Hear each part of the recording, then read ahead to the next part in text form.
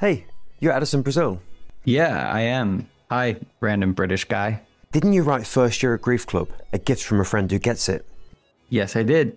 Did my mom pay you to ask me that? No, I'm sorry for your loss, mate. Why don't you do a podcast to help people honor their grief? You're not the first person to say that. You know what? Fine, I'll do it. But it has to be with my friends who get it. And it has to be for real people who get real life grief. Oh, and it absolutely has to be equal parts honor the journey and find the funny. What does that mean? I think you're about to find out. I'm Addison, Brazil. Grief Club, the podcast starts now.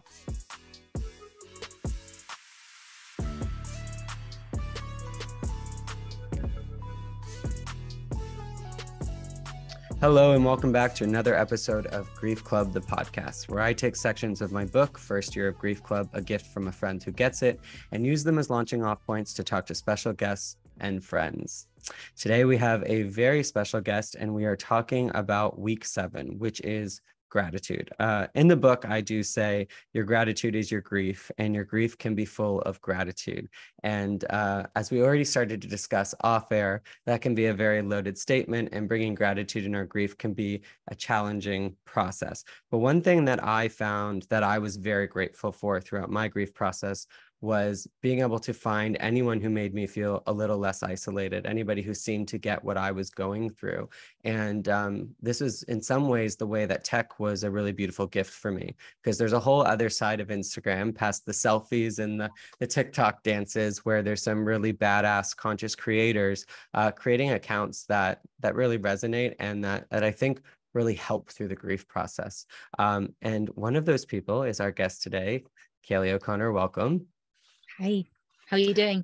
Very good, thank you. So Kayleigh is the creator of Good Grief UK, something that I actively follow. You guys will probably see on my Instagrams reposting all the time, and doing that again because what you're doing just really resonates as a creator and a founder, but also as a holistic grief coach, which is something that we're seeing more and more of now, but I had trouble finding, say, 14 years ago when my journey started with my brother and my father. So one thing I like to do before we start any episode is to just do a conscious emotional fitness check-in. So if you're down, just kind of take a deep breath. And in one word, how are you feeling right now physically? I'm feeling, I've got some anxiety, a bit nervous. Yeah, but also excited to be.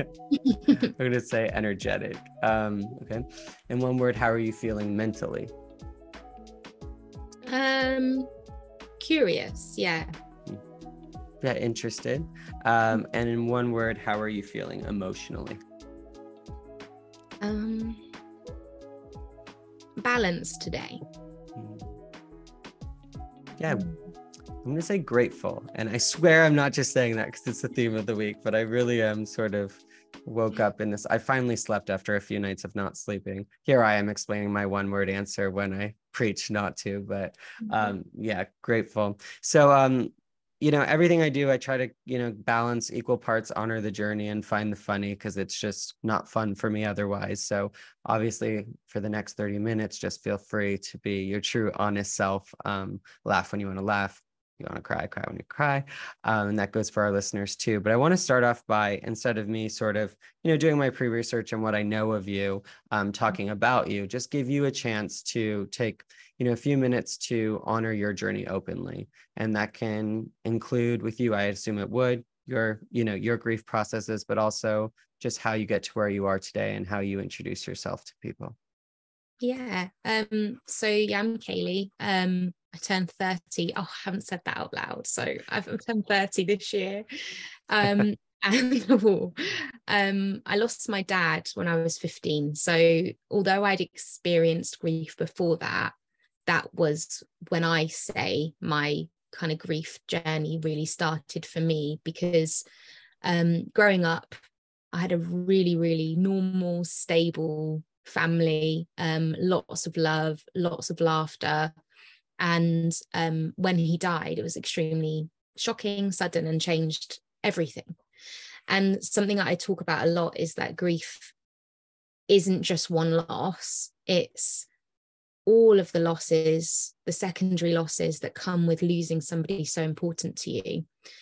And I guess for me with my grief journey, it went on a very weird journey at first, where I blocked and blocked and blocked for maybe, I don't know, I want to say maybe 3-4 years, maybe more. And I became known as crazy Kayleigh, because people thought I was so happy and so positive. And like, how are you so positive after what you've been through?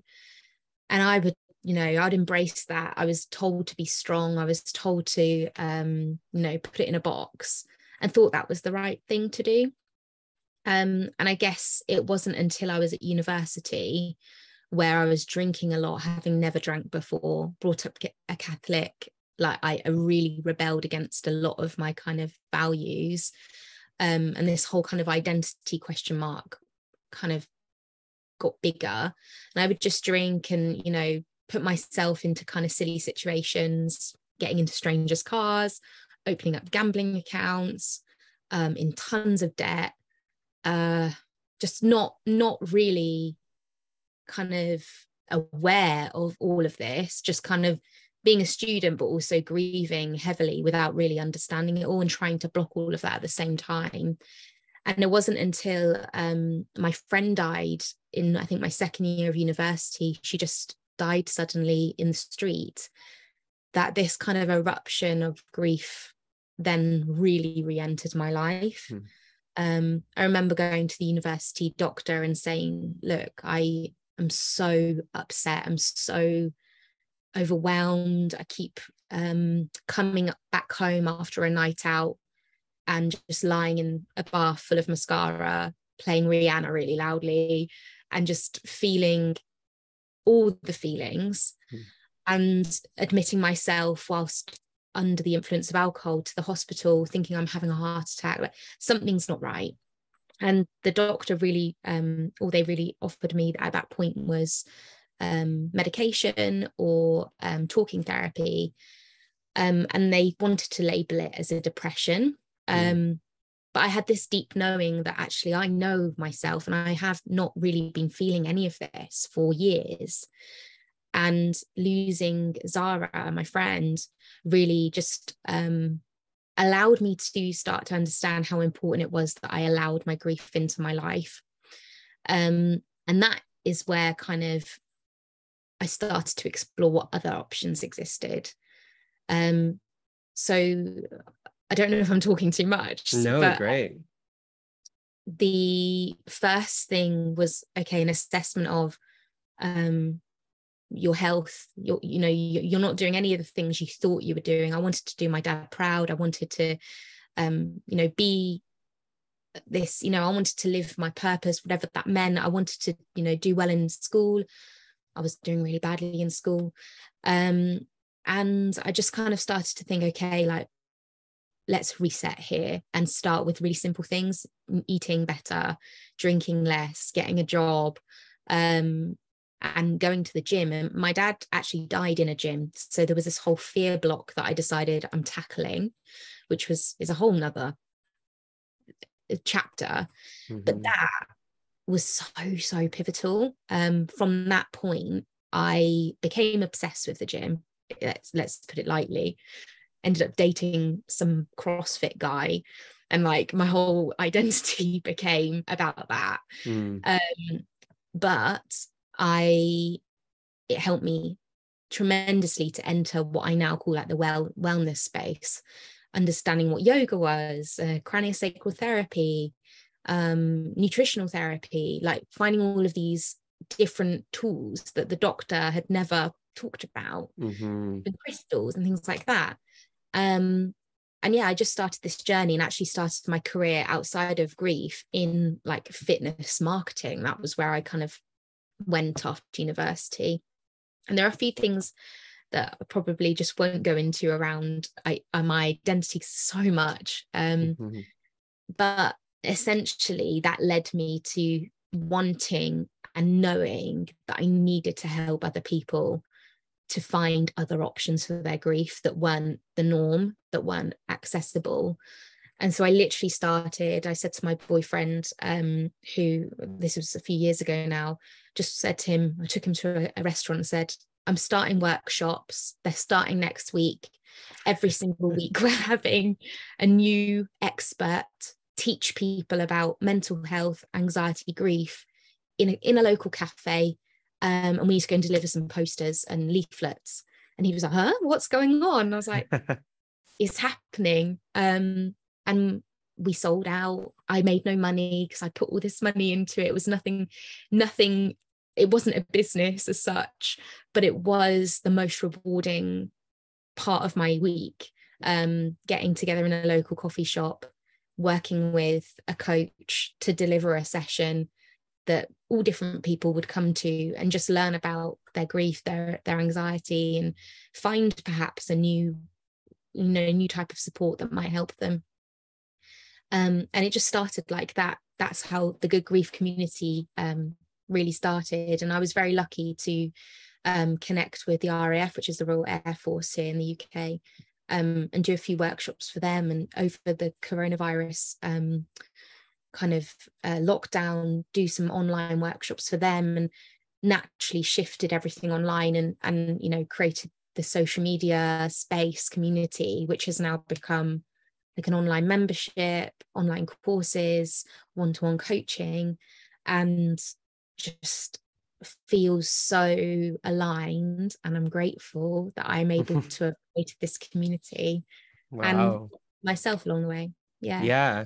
Wow. So much of that resonates so much. And like, especially, I didn't even see the parallel of why I probably feel so connected to you from a distance even, but, the brunt of my grief and my losses all happened within my 20s, 19 turning 20 with my brother, and then my father, and then my friend in the accident. And I've never really heard someone like admit so openly and beautifully, like, to like the sort of destructive lose yourself part, especially when you're young. And again, same thing. I was in uni and then, young, and everybody else around me was just focused on drinking and going out and hooking up and like all the normal things of finding yourself as a 20 something.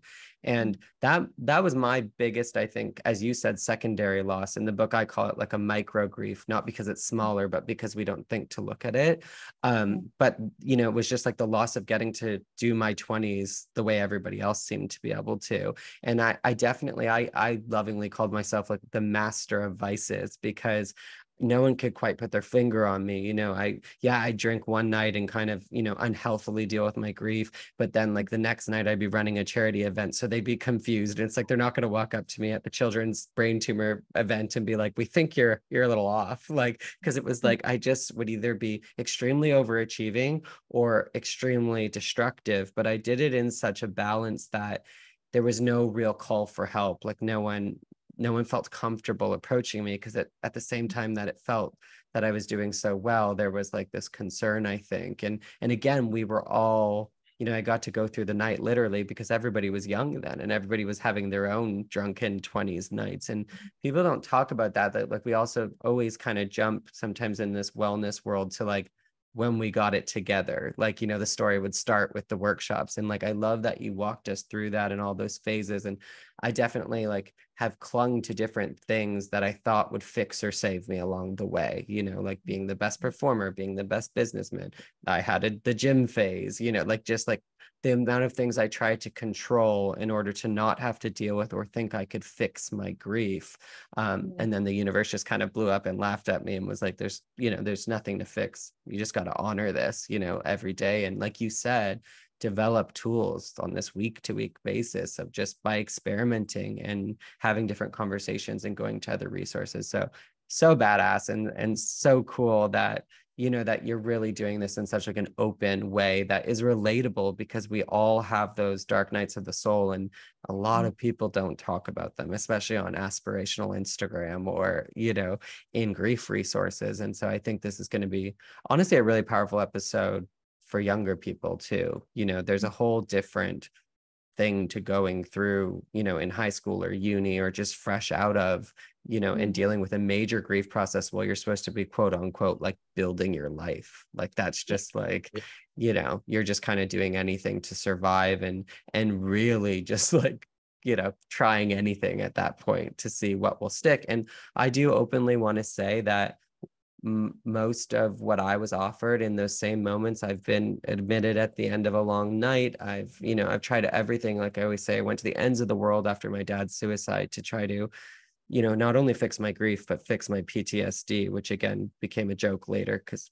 they can't be fixed. But, I was trying everything. And a lot of the time I was offered medication and I was told that I was depressed. And I had that same personal experience. It's not anybody else's, I'm not a doctor, I'm not a coach, I'm just one of the guys. But I had that exact experience where they'd be using these words like depression. And I'd go, but like, I know who I was before this loss. And it's so clearly based in these losses that I feel this way. Like you take away the loss and that's not what I'm feeling, but it's that scary thing of all the check boxes are the same. And when you're lost already in the world, to be strong enough to go, no, I don't agree with that. I want to go this other route, which it sounds like both of us kind of did, no wonder it's so rare.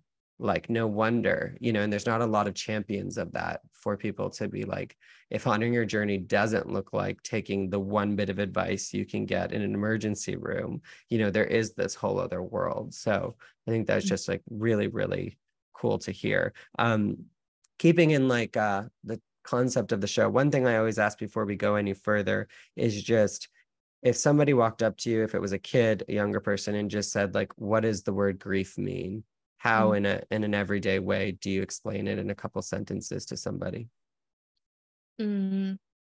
Grief is just, and it's a quote that you always see time and time again because it's so true, is grief is all of that love that you want to give to that person, that thing that you've lost, and you can't physically do it. And I feel like it's just immense ultimate heartbreak. The other thing that comes to mind, and this is, for you and I who have gone on this kind of identity journey, and probably a lot of the listeners are on it and, trying to navigate, is for me 2 questions. It's like, who am I and where is home?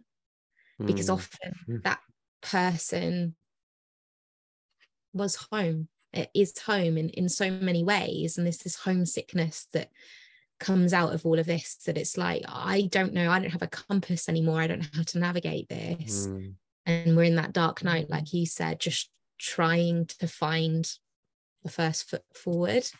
And that for me lasted a long time, like more than anybody could tell me.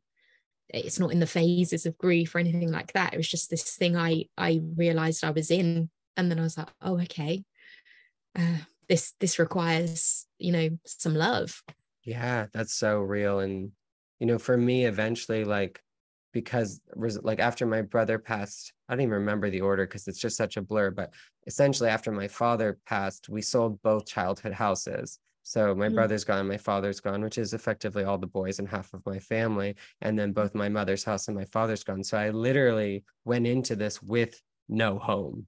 Like, no, and me and my siblings have the longitude and latitude of where my brother passed in his bedroom on our well, I have it on my back because I never really wanted a tattoo, so I put it somewhere where I didn't have to look at it, but I do love it. But it's like this idea of like the last place we were all together, what, like that last feeling of home. And then the last 14 years have been me figuring out how to feel at home within myself, because it's not a physical place, it's a feeling. And it's that same feeling I might have had with my brother and my father, but with other people, and honestly with myself, which is like so hard, and it's every other day, and I don't feel at home all the time, but like, I honor when I don't, but but it's such a difficult thing because we do think of it as a physical place with specific people, and if they're not there or it doesn't exist, we can't go home. And it's like, even if you're not an orphan, you're an orphan in this weird way, and you're kind of wandering. And that really resonates for me. Okay, we're going to take a break and we're going to be right back.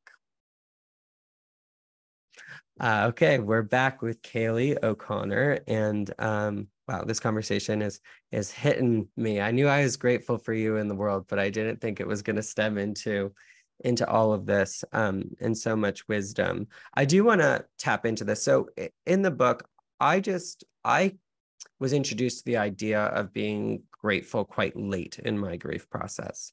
And I also was quite resistant to it. I was resistant to any sort of everything happens for a reason, any sort of, well, what is good or what is great? Like, how can you still be grateful? Like, to be honest, it just brought out like a lot of anger, and it made me feel disconnected and isolated, because I felt like if they knew what I was feeling and going through, especially in those earlier stages without any holistic or coaching help, why would they ever be even bringing this up? But what I came to find later on for me was the practice of bringing those things up. I did notice, and there are scientific benefits to just focusing my attention on things I am grateful for. You can totally be honoring the loss of something and want to change it, reverse it, and hate it, while also being grateful that sunlight exists, or that, that you have a roof over your house, or your bed is comfortable at this moment, knowing that it might not be later, but right now, So I really got granular with myself of like, okay, in this moment, are you grateful that your eyes work? Are you grateful that you're able-bodied? Like I had to get really kind of in the moment with it, because I sort of hated it, but then it sort of switched. And part of that big switch was one of my friends, who runs a company called The Alignment List. She, like, this is back in the day, but she just had me text. She would text 3 things, and I would know those were 3 things she was grateful for at the end of every day. And I would text back 3 things, and we wouldn't talk about it. And sometimes we would never even conversationally speak, but those 3 things would happen. And eventually got to a place during my recovery from the accident where I was doing that with probably about 9 different people. And they would get the 3 things, they send the 3 backs, but like nobody would really talk around it or like judge or try to pick apart the gratitude or go, and I realized that it wasn't so much even about the gratitude, but it was about the connecting around it. And being able to share good things when everything seems bad was actually beneficial to me, as much as the younger part of myself wanted to strangle anybody who tried to get me to do that. So yeah, I just want to like kind of open that up and like, and hear how that kind of plays out for you. And when you're either creating content or when you're working in your workshops or one-on-one, how does gratitude play a part in that? And especially for early grievers? Yeah, I think what you said earlier, just about, getting really granular, for me, the words that, really create a lot of anger for a lot of people, and me included along my grief journey, are the words acceptance and gratitude, because it's like, well, how are either of those 2 things ever going to be possible? And I think you nailed it when you said it's like, I have 2 hands, and it's actually like really, really simple. So for me, we hook to thoughts all day long. We're negatively biased even without grief in our lives, and then grief comes along and throws all the weed, makes all the weeds grow. And so these negative wires are, fusing all day long, and we almost get hooked into almost like a radio that's playing like our emotion loud on repeat, and it's really, really hard. Sometimes grief is exhausting, and I talk sometimes about grief is always exhausting, but sometimes it's hard to know how to take a break from it and actually intentionally be like, intentionally self-soothe, not avoid necessarily, but actually just intentionally take your attention away just for a moment. And that is not often talked about, because avoidance is labeled as bad, but it's only bad when we're not that aware of it, right? Taking over. And where gratitude comes in for me is almost like surrendering to the now, and actually surrendering to the fact that what you're going through is the worst thing in the world, and being grateful for your ability to honor that, and your ability to do what you need to do in that moment, whether it's just hugging onto a pillow, or not getting out of bed that day, or maybe it is grateful because I made myself a cup of tea and I haven't done it all week. And it's very in the moment awareness of where slight changes might be happening in grief.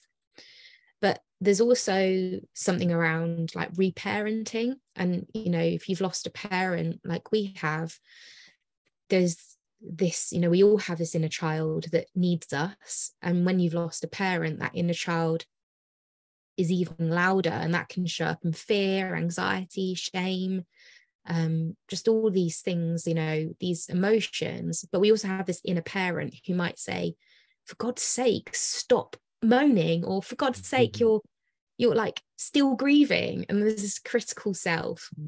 And so if we can step into awareness and actually honor the feeling and kind of make an intention around compassion for ourselves, grounding and self-soothing into whatever that thing is we need. Perhaps we just want a hug from that person who isn't here, and so we hug onto this pillow, and actually then using gratitude to reconnect back to the senses, the earth, the space around us, so that we start to rebuild safety. Does that make sense? I don't know. Yeah, absolutely. And I just want to highlight something that you said, which was so well said. And I interviewed Dr. Mary Frances O'Connor, who wrote The Grieving Brain. And so much of what I'm now talking about, I love that she's back scientifically, that like that's what's going on. But what you said about avoidance, and it as soon as it's in, like, by honoring my grief, I am choosing to think of something else. It's no longer avoidance. It's now a tool that you're employing as a strategy for your well-being. And I think that's such like a big thing to stop and be like, that's huge. You're not just deciding to avoid it for 10 minutes and thinking about things you're grateful for. You're employing like a strategy which will lead to resilience and mental health that's going to serve you. You know, it's not avoidance unless you're literally like, you know, I think more likely for both of us, the gym journey was more of avoidance. I'm just going to focus on this, and it has nothing to do with acknowledging, you know, the grief, or from that place of honoring or acknowledging, I'm not choosing this. And I think that's for me personally, the line of where avoidance can go from being something people consider negative or deconstructive to something very positive and constructive, knowing, you know, it does actually benefit me to focus on these things that are more positive for even 5 minutes a day, because I think about thinking about thinking.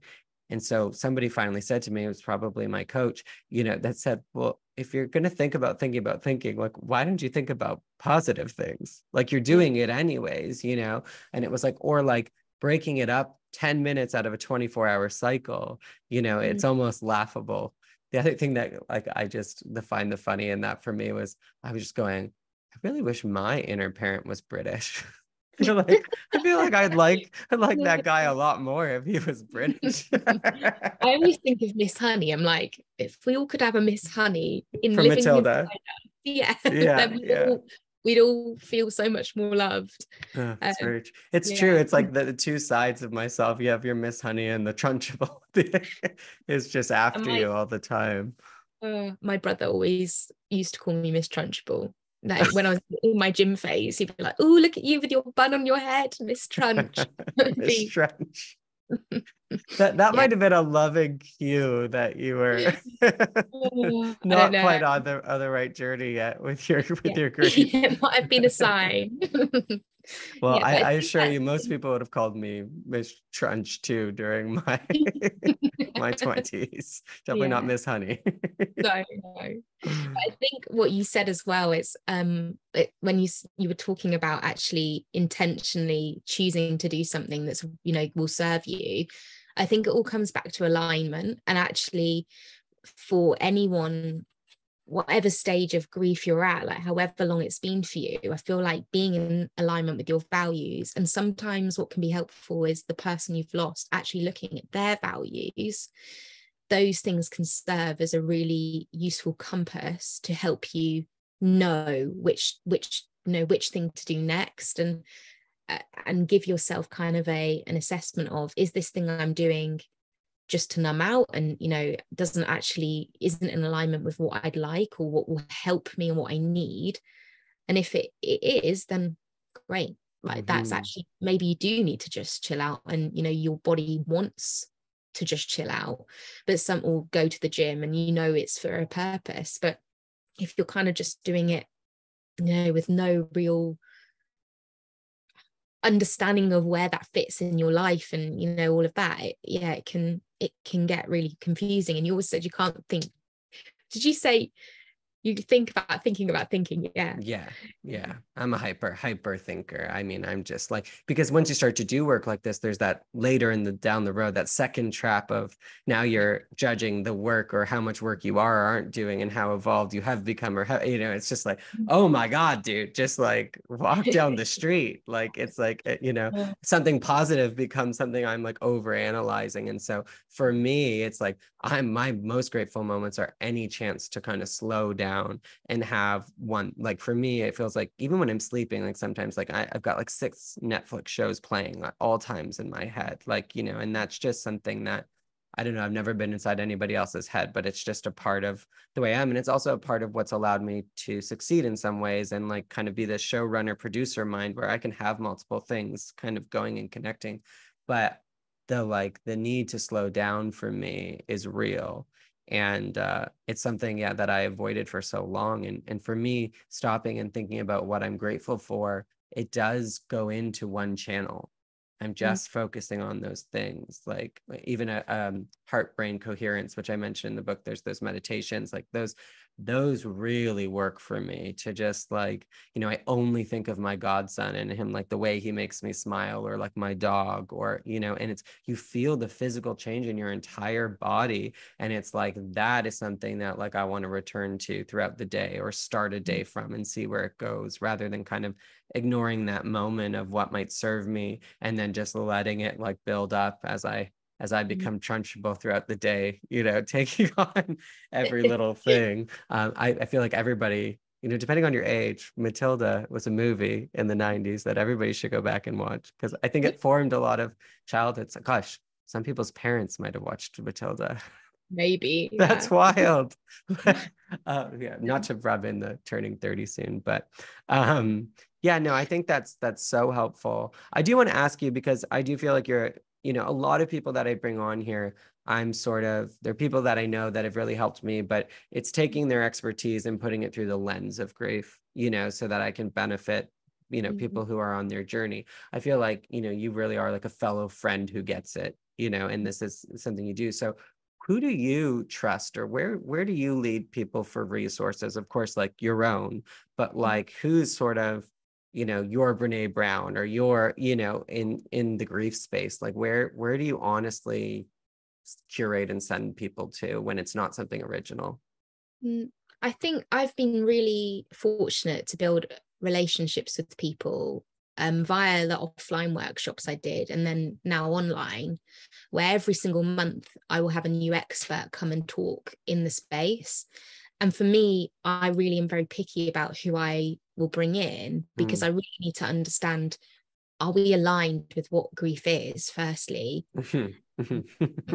What the goal is around what we're trying to achieve in this space. We're not trying to say, hi guys, I'm here, and in this hour that I've got with you, we're going to get rid of your grief. Like, right. And I have people who are very much of that kind of mindset, and my mindset is grief will always be there, it'll always be with you. Grief is love.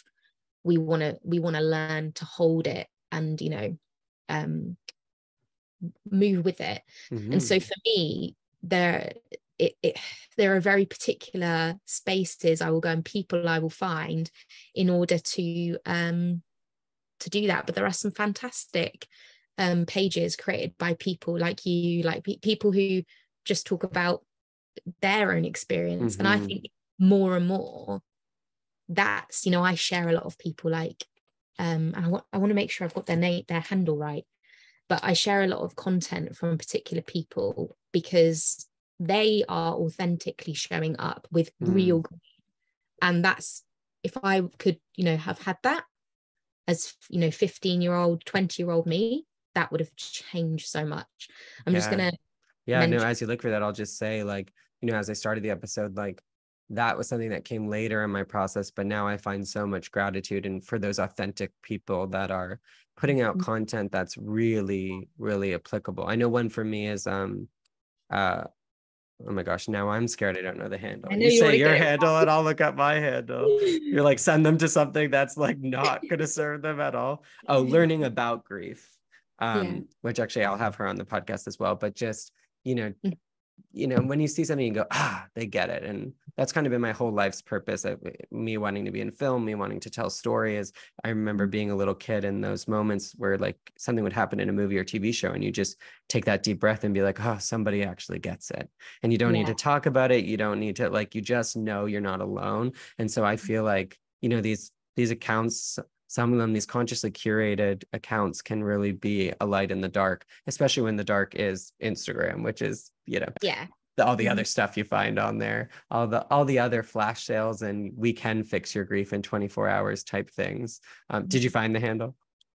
Yeah, it's Her Name is Grief. So I shared something about her literally yesterday. And there's and I do share. So on my account, I will share a content from other people who I think actually that really hit home, or that just feels really right, and people need to hear it. One of my clients, and a couple of my clients actually, from the work they've done, have started to create, even if it's poems or quotes. And one of them is called Sarah Barber, and she just writes the most powerful poetry that comes, she calls herself the intuitive poet, actually, because it just comes from her heart, from her grief. And it's just really helpful for sometimes to see what you're thinking written down, because you can't put it into words yourself. And that's a gift, I feel like, with gratitude, that actually I'm a creative as well. And for me, sometimes I can't really explain how I feel, but seeing something like that really helps me to understand it. I love that. That's something I'm grateful for, is that you can viscerally feel connected without having to say or do anything. Like, I think that's sort of the magic of like art and like being human. Like, that's why I'm obsessed, I guess, with story and film, and like, because there's that whole other element that all you're doing is being like at the same time as other people, and you can feel connected. I think that's such a cool thing. Let's practice what we preach. What are 3 things in this moment that you're grateful for? I had my family here for the first time since before COVID at the weekend. So I'm super grateful for the love that I have around me with my family at this point in time. I'm grateful for the community, the Good Grief community, who, the members and things like that, who every week we speak, and the community is just really supportive. I don't even need to speak sometimes because they help each other. And I'm grateful, just for this conversation. I love connecting with people who, we can have a chat, and actually, this connection is priceless. Actually feeling like, I can relate to the performer, the fitness, and just I can relate to so many things that you are sharing as well, and it's just really special to have connected. Instagram does do good things sometimes. No, it does. I know. I can, like, my TV writing brain is like, oh, this would be a really cool parallel like storyline. There's like so many things that are the same. I'm grateful. I'm in London today, and I am grateful that the sun's back. That is like just changes everything, as you know. I'm grateful that I took the time to do 2 things that I always like to do before I dive into grief, because I just never know how it's going to go, what it's going to bring up, what it's going to trigger. But I listened to a funny podcast before we spoke, and then also meditated, which just sometimes I'll be the first to admit, like, it serves me so much, but I don't do it. Like, it makes no sense. Like, every time I do it, I'm like, why don't you do that every day? And I'm like, because I'd rather scroll and swipe. I don't know. Like, I just, it's one of those silly little things. And I am in this moment just really grateful and grateful for you and everything that you've said, but everything you're not saying. It's rare to feel like sort of disconnected, and there's a true friend who kind of gets it. I feel like in the grief world, that can really speed up a friendship or a connection. It's just kind of knowing that you've had a journey that's similar in any way. So I'm just, those days always, there's a lot more days where I feel like people don't get it than I do where people do. So I really just I really have just enjoyed this conversation. All right, when we wind down, I always kind of switch to the find the funny. because when I promised myself I was going to do this show, I only wanted to do it if it was true to me, which means it has to be fun or I don't want to play, because I've already done 14 years of not fun. So I just am always interested in where do you find the funny in life? Like what, you can tell a story if you want, but also like just like what makes you laugh, like what TV, comedy, whatever. Where do you find the funny? Well, if I'm going to say TV, it has to be Schitt's Creek. I find that very funny. I think a lot of people find that very funny, more as just, an alter ego somewhere. Maybe she's a past life. For many. Yeah. But I think for me over the years, there has been like a level of hysterical humor. And I don't know if you can relate to that, where maybe you just find the most stupid things funny. And all even through my university period of like the avoidance, I look back and there isn't, there's a part of me that wanted to be like, that was terrible. You shouldn't have avoided your grief for years. Cut that part of your life out of it. It doesn't exist anymore. But the moments and the fun and the light and the friends that I have from that period of my time, who, even if they didn't know what was going on, they do now.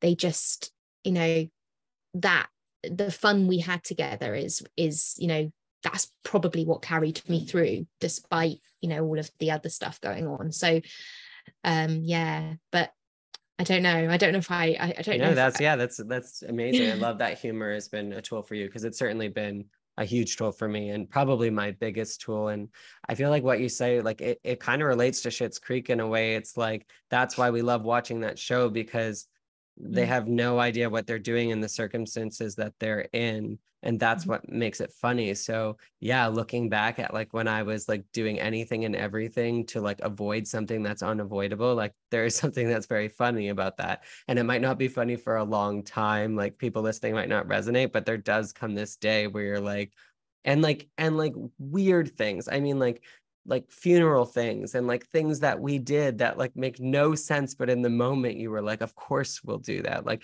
I will never forget, I don't know if I've ever shared this before, but it's something my sister and I to this day will, in the safety of our relationship, laugh hysterically about. But I remember when we were burying my brother who had passed from a brain tumor, my dad went into this, he's going to have the best of everything. And that was my dad, like wanted the Cadillac of funerals. And sure, great, that's how you're going to honor. But there was just things where, I remember sitting there and they said, do you want to waterproof the casket? And somebody said, well, why would you do, why would you do that? And it's like, well, water can get in over time and flood the casket. So do you want to waterproof it? And all of us at that time were like, he's been through enough, absolute, like whatever it is, the extra $2,000, like waterproof the casket. And I look back at that now and I'm like, I'm sorry. So we made sure that my brother, who had already passed from a brain tumor, could not drown once we buried him. Like, that's like, and it's like, eventually, like, you're ready to just go, okay, that was wild, And there's just these moments where you're just like, it is so Schitt's Creeky in that way. And like, we're boring, it's almost like boring when you get to that season 7, like, kind of stuff, because in those days when you're younger and you just don't know what you're doing at all with your grief, like there is a lot of funny. And I'm the type of person that is 10 times more likely to laugh hysterically than cry. I actually only cry when people are genuinely kind. When I witness kindness, that makes me cry. Sadness, I'm like, yeah, okay, where's the popcorn? Like, I'm good. Like, I sat through this. I usually laugh at funerals. That's always been me. In church, like, that's my, I don't know. And I try to push that down for so long. And now I'm just like, no, that's like one of the best tools I employ when it comes to my grief, is choosing to laugh whenever I can. So I always like to remind people that, and that it's okay to be funny. And yes, for years, I don't know if you had this, but anytime I made jokes, people would say like, you can't say that, that's so inappropriate. I'm like, it's about my grief, it's about people in my family that died, like this is my joke. But it's like, it's something that people try to talk you out of. But I do think that finding the funny is it's there for a reason, and it's something to do. Wow, thank you so much. This was awesome, really, and I'm so excited for people to hear this. Where can people find you? Yeah, so I'm on Instagram mainly. That's where I live, at goodgrief_UK. I have started to enter the realm of TikTok, but yeah, bear with me. I feel like I Same. am learning. I can't believe how many views hashtag like grief talk apparently gets though. I'm Yeah, like, okay, yeah. they're TikToking with their grief over there. I guess we got to really show up over there. Yeah, and it's just a really authentic space, isn't it? So Mm, you get a lot of people talking very openly about where they're at. I don't know if I've seen that many coaches, but it's mm. definitely a space where people can show up and just be real with their grief. So if you're I looking love for that. that, yeah, I feel like, giving yourself a voice sometimes is one of the most important things, even if it's to complete strangers, but strangers who get it. Amazing. Yeah, it's so true. If people want to look up upcoming workshops or your courses or coaching with you, what's the best way to do that? Yes, so the website is good-grief.co.uk. And I have a course that's all about re-establishing identity after loss. So call it safety, but that's, if you're anxious, if you're feeling like you don't trust people, trust yourself, you don't know who you are, that course is something that I'd really recommend, and obviously can support you on, given the journey I've been on, and also the people that I've helped who, I can't really go into detail about how much they've changed because of the course. But if you'd like to learn a little bit more, just get in touch. Amazing. And as we say goodbye and check out, what is one word for how you're feeling now? Happy. That's a Yeah. shift. Yeah, connected. Yeah, definitely. Thank you so much. Thank you for being here today. Thank you as well. It's been great.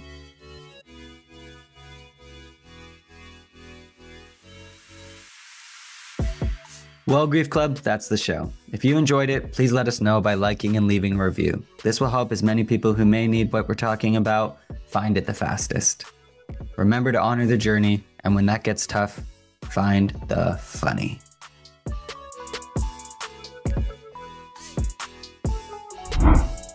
You've reached Grief Club. Leave a message after the beep.